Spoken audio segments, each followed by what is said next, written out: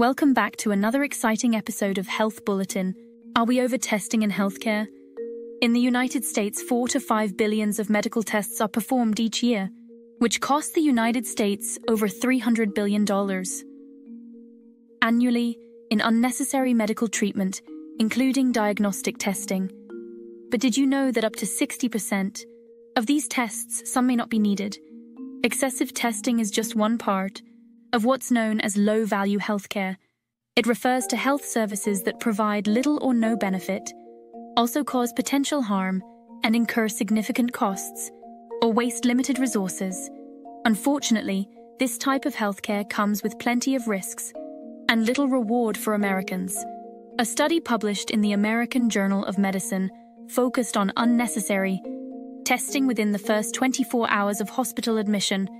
Shockingly, it found that over 31% of these tests were needless and did not change the course of the patient's care. When patients undergo excessive diagnostic tests, the potential for errors exists.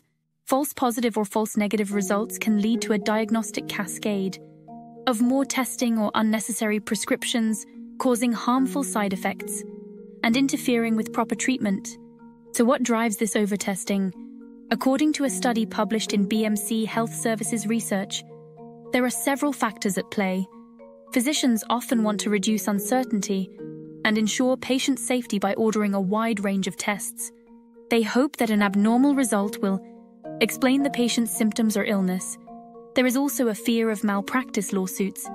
Many a time, patient requests or demands and the inability to access patient records quickly were reported as the top 3 reasons for overtesting by healthcare providers. Without proper diagnostic testing, patients, parents, and families may be left wondering if they were thoroughly evaluated.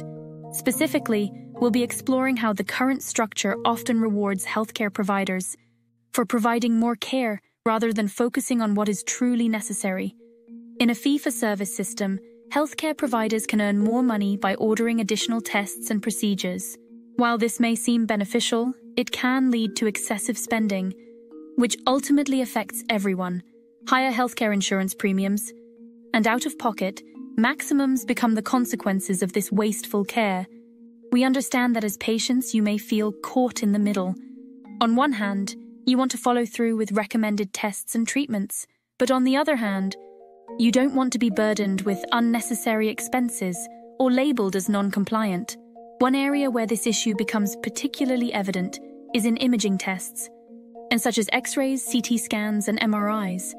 These tests can cost hundreds to thousands of dollars and may not even be covered by insurance.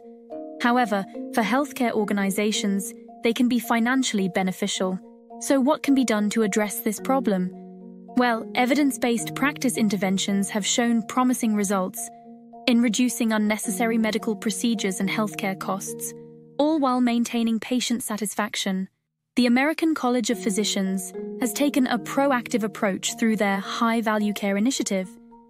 This initiative aims to improve health outcomes, avoid harm, and eliminate wasteful practices.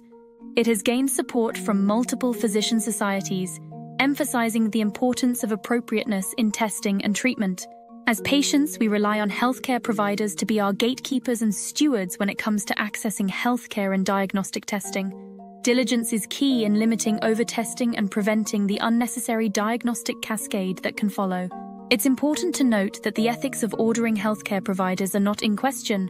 They genuinely want what is best for their patients. So the next time you visit, ask your physician some simple questions before undergoing any test or treatment. Do I really need this test or procedure? What are the risks and side effects? Are there simpler, safer options? How much does it cost? And will my insurance pay for it? Finally, possibly the most overlooked question is, what happens if I don't do anything? It's time to address the issue of excessive testing in healthcare.